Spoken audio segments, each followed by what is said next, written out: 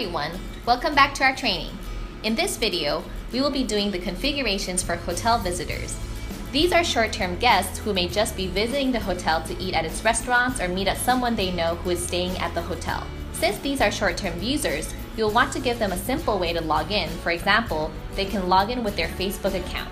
So in one of the previous videos, we've already set up the network for guests. Since visitors are also hotel guests, we'll allow them to access the guest service zone. So go to System, Service Zones, and then click on the guest service zone that you've created. Then scroll down to enable social media login, which is the method in which visitors will be authenticated. Then click on Apply. Now we'll also have to create a group for the visitors. So go to Users, click on Group, and then Configuration.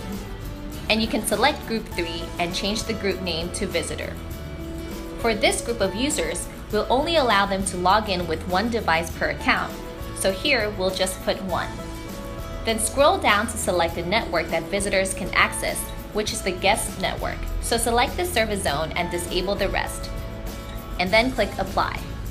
After you're done creating the visitor group, we'll need to configure the authentication settings so that visitors can log in with their Facebook accounts. So go to External Authentication and click on Social Media. And for the corresponding group, select Visitor.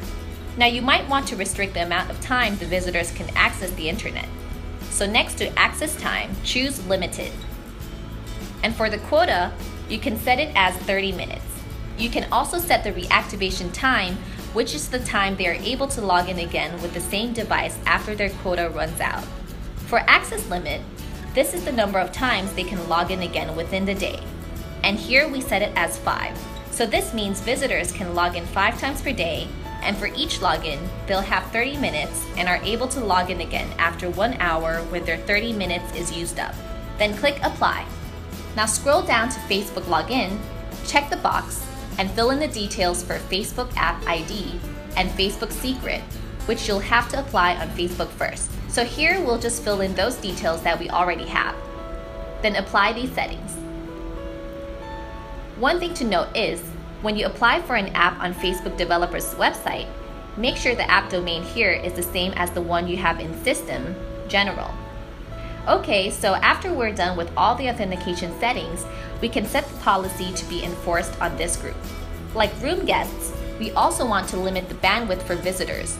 So go to Policies, Policy Configuration, and configure Policy 3, which is linked to the visitor group.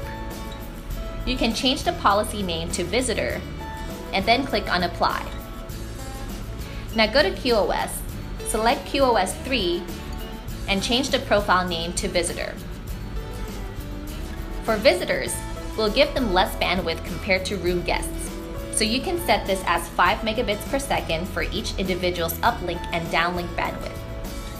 Then click Apply. And now we're done for the visitor's configuration.